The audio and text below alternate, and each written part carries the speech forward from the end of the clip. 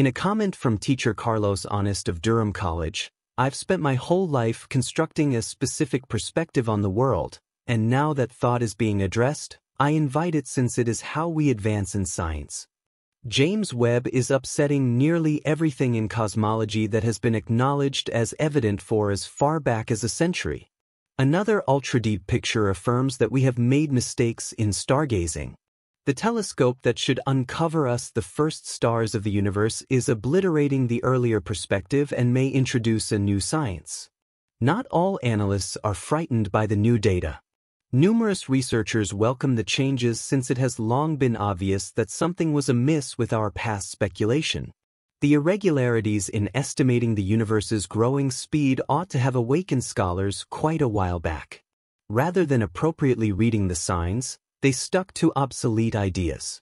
The cosmic microwave background radiation, CMBR, is thought to be the oldest in the universe.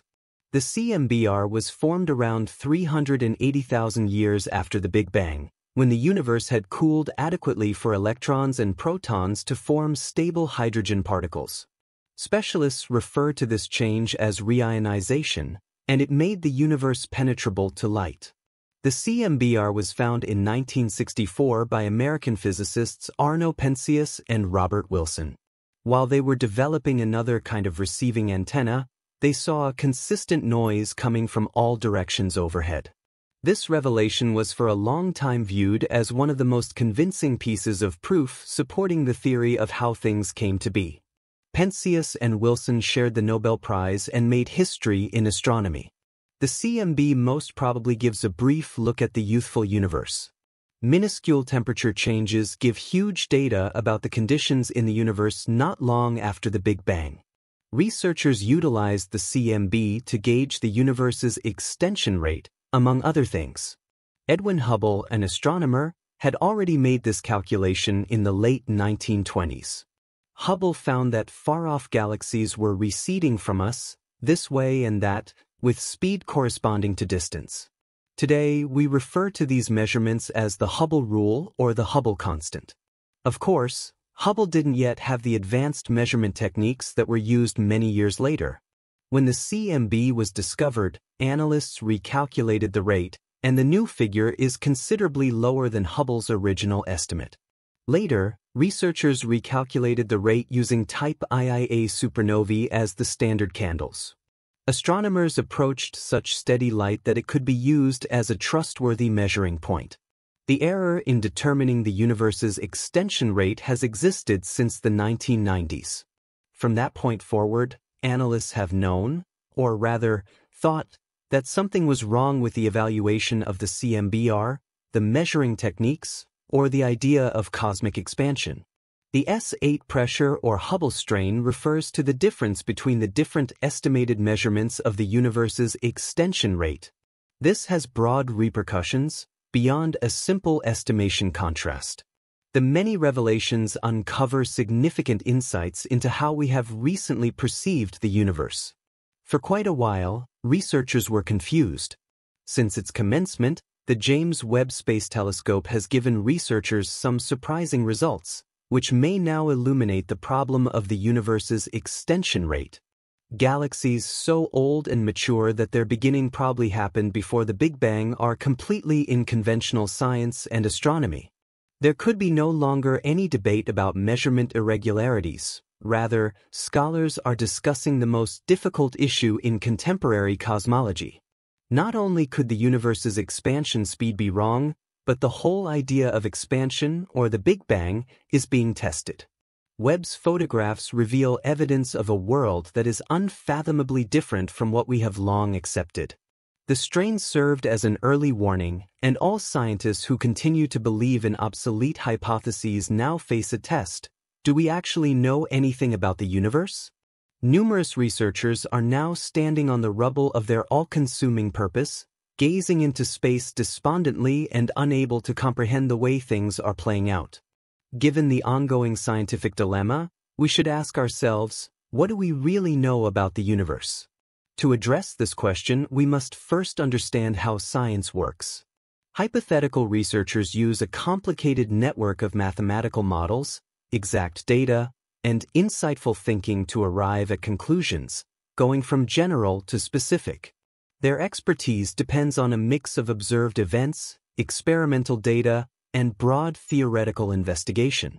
The name theory alone demonstrates that these are models and ideas, not facts. We only have practical knowledge as pictures from telescopes, sound waves, and radiation caught by radio telescopes. Also, the latest data from neutrino measuring systems or gravitational wave detectors. With the James Webb Space Telescope, we now have equipment at our disposal that allows us to break down the earliest light into individual frequencies and analyze it in ways that were previously impossible. Webb can show us which elements were dominant in galaxies long ago, how much mass was contained, and how many stars there were. This shows the telescope can rebuild a galaxy's structure and direction of travel. However, Webb might have imperfections in some of its photographs due to large accumulation plates. The telescope can't tell us whether we are looking at galaxies or black holes that shine as brightly as galaxies. We must face the fact that our science has long accepted too many possibilities as facts while disregarding alternative explanations. Research has long been sure that it is right. The latest discoveries from the James Webb Space Telescope provide essential signs for replacing old ideas with new insights, as has happened many times in science. Researchers are currently anticipating the new results, which are extremely strange, and it seems impossible for many scientists to come up with new understandings right now. The new discoveries are testing the basis of modern physics, which panics many scientists. Today's physics courses are mostly based on Isaac Newton's discoveries in the 17th century. For hundreds of years, his principles of motion and gravity served as the foundation for our physical understanding of the real world, including the universe. Newton's rules explain the movements of objects under normal circumstances and worked well on Earth. In space, however, his ideas needed to be extended, which Albert Einstein significantly cultivated at the turn of the 20th century. His special theory of relativity, published in 1905, changed our perspective on reality. Einstein showed that space and time are interconnected with each other and depend on the movement of the observer. The general theory of relativity, published in 1915, developed the idea by providing mathematical proof of gravitational anomalies based on the curvature of space-time caused by masses like stars or galaxies.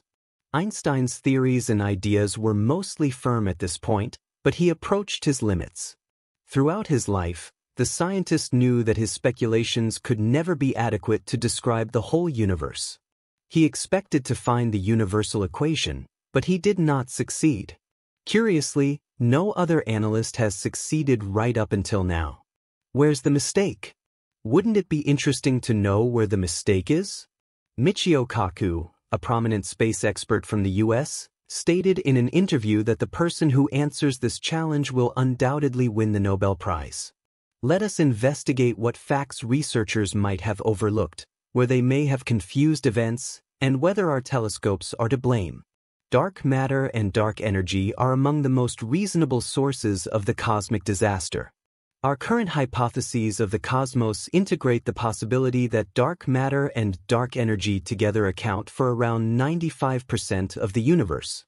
However, neither has ever been directly observed, so their actual presence has never been established.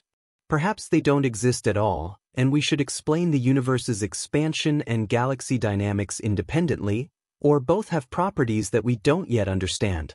One hypothesis now being discussed is that the physical properties of the two dark components have evolved over time, which could suggest that we are dealing with some form of intelligence. The next thing to be tested is gravity. This force, which probably causes attraction or bending in space-time due to mass, has yet to be fully demonstrated. Einstein is fundamentally responsible for the concept of space-time curvature, which has been repeatedly confirmed.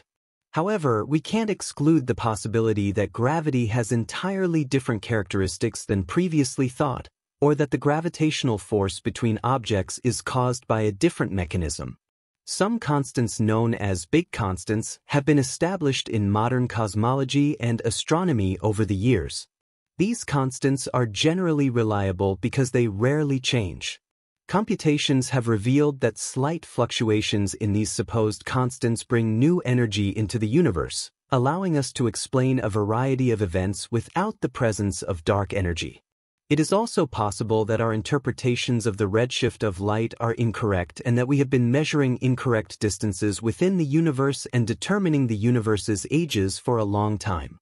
Perhaps our beliefs about the universe's initial state were equally mistaken. We may have misread the cosmic microwave background radiation. It's also possible that the universe can't be traced back to a single starting point. This would mean that the theory of how things came to be is mistaken.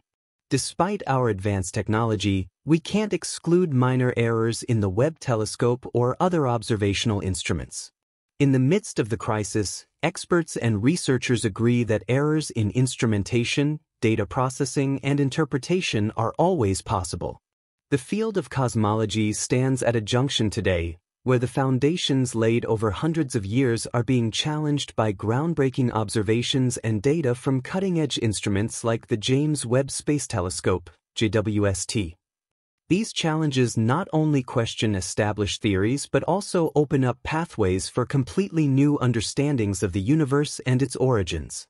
One of the central pillars of modern cosmology is the concept of the Big Bang, which suggests that the universe began from an extremely dense point and has been expanding since.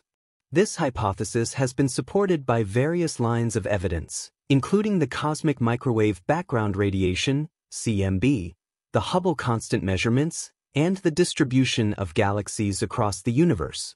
The discovery of the CMB in 1964 was a turning point in cosmology.